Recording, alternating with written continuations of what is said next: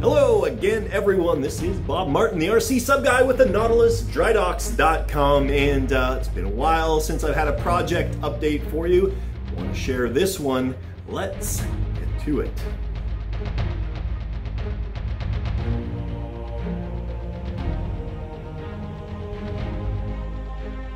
All right, what do we have here? As you can see, it's a green submarine. This is a German Type 212 done up in Italian livery.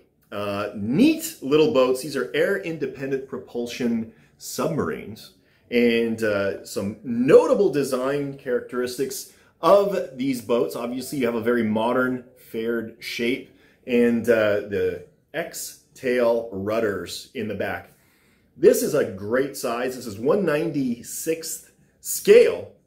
And as such, it is absolutely perfect for use in a submarine, or in a swimming pool, I should say.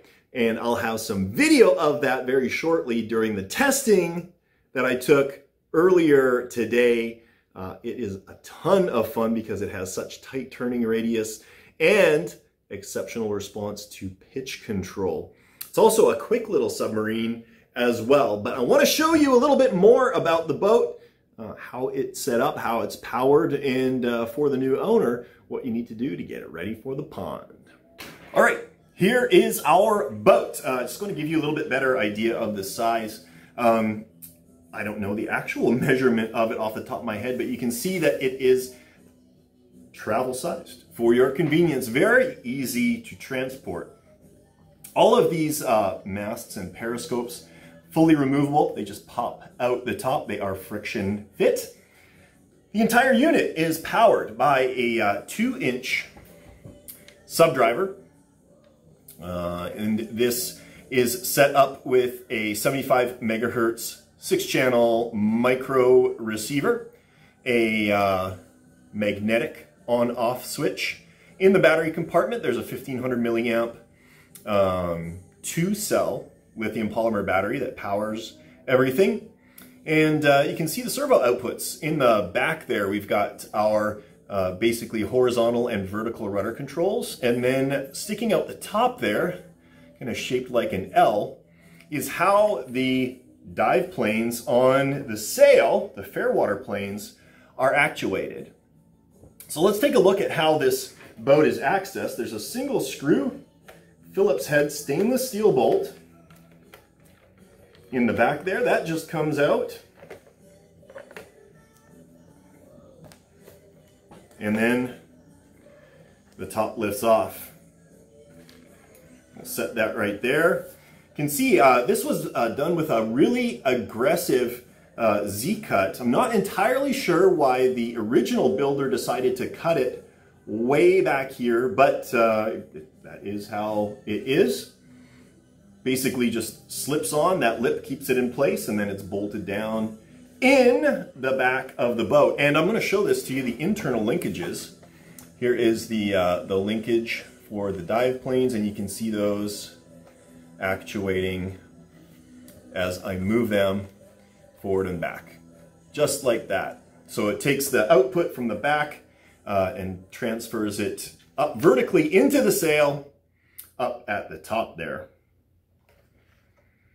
Okay, installation of the cylinder. Super easy. Basically, there is a nylon dog bone in here that transfers power from the output shaft to the propeller. I'm just going to slip that in place, put it in the coupler in the back there. Then if we undo our Velcro, we can now drop the cylinder in place. There's a little pin in the bottom that keeps it locked into place. And then we can just tighten up our Velcro. Now the whole thing is locked into place. If we look in the back here, we've got these magnetic linkages, and if I can pop them up, they just jumped right into place there. Now they're all locked in and ready to go. My battery compartment is sealed up. The battery is connected. We have a 6-channel radio operating on 75 megahertz. I'm going to turn that on. Now we're going to take a magnet and we're going to swipe it over that on-off switch. You saw our outputs jump there a little bit, and I'm just going to move them around so you can see all of them going. So to move left and right, those are your deflections, and then up and down. And all of those controls are on the right stick of the transmitter. We got our throttle nice and smooth. You can see a little water flipping off there. It's still drying out from earlier. And then we've got our bow planes, our fair water planes, right there. And this is a gas ballast boat, which means basically in order to blow the ballast tanks, you need to fill up this little gas reservoir in the front. And the procedure for that is fairly simple. We're just going to screw this down. We're going to press this down tightly. Seals up, it fills up the canister in the front there. Now, if you really want to get a good charge on that, as you're holding it down, you're actually going to hit the blow cycle on your ballast tank. It's going to allow the gas to cycle through. You get more liquid into it. But for these purposes, it is now charged up and ready to go. Ballast is on channel 5 on the back, which is the left-hand side. To dive, you hit down, makes sense. Opens up the vent in the top of the ballast tank. Air escapes, water fills, down it goes. Move it the other way and listen. It burps out a little burp of gas, fills up the ballast tank with air, dispelling the water out the bottom of the cylinder.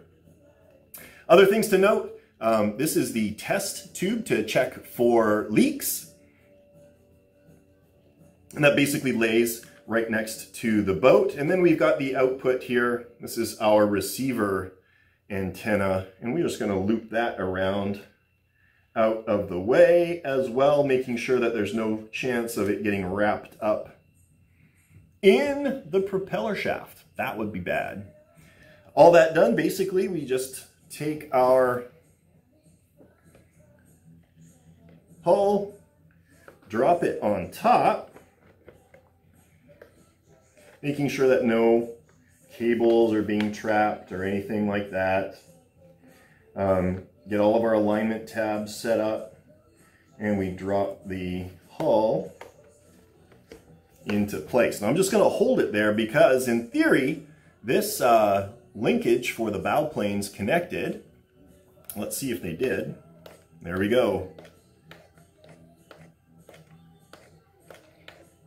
So basically, once I tighten down that stainless bolt in the back, this is ready for the pond. Now, when you're all done, obviously, everything is done in reverse order. Now, just as a tip for any RC Submariner who has a watertight cylinder, you'll notice that I said everything is done in the reverse order, and that includes the portions where you're taking the battery in and out and opening up the rear of the cylinder. So, just so that you know, every time when you're done operating your boat, you are to open up the forward battery compartment. Just pops off like that. We're going to pull the battery out and disconnect it. That magnetic switch does draw a small amount of power. You do not want to completely drain that battery. You also want to take the cylinder out and move the equipment tray out, opening up that part of the cylinder, because even if you got 1 or 2 drips of water in the cylinder during operation, you do not want to let it sit in there for weeks and weeks until you run your boat again. So after every time you run your boat, open up all parts of the cylinder, let it dry out completely. So there you go, 196 scale Type 212 Italian version RC submarine. This was originally built by a very talented builder out of Australia, and I basically just went through it completely, overhauled it, tested it out, and got it prepped and ready for the new owner. So I cannot take full credit for this boat. That particular gentleman deserves all the credit. That's Scott Terry out of Australia, and he had a lot of other boats that I had represented here for a while too, and you've seen those in some of my other videos.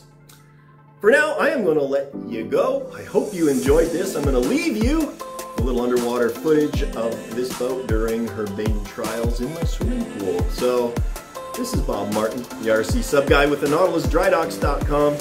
Love to hear from you if you have questions or comments. Bob at NautilusDrydocks.com. Check out the website. Make sure you see all of the tips, tricks, resources, kits, parts, and components that we have there for you. As always, thanks for joining me, and we will catch you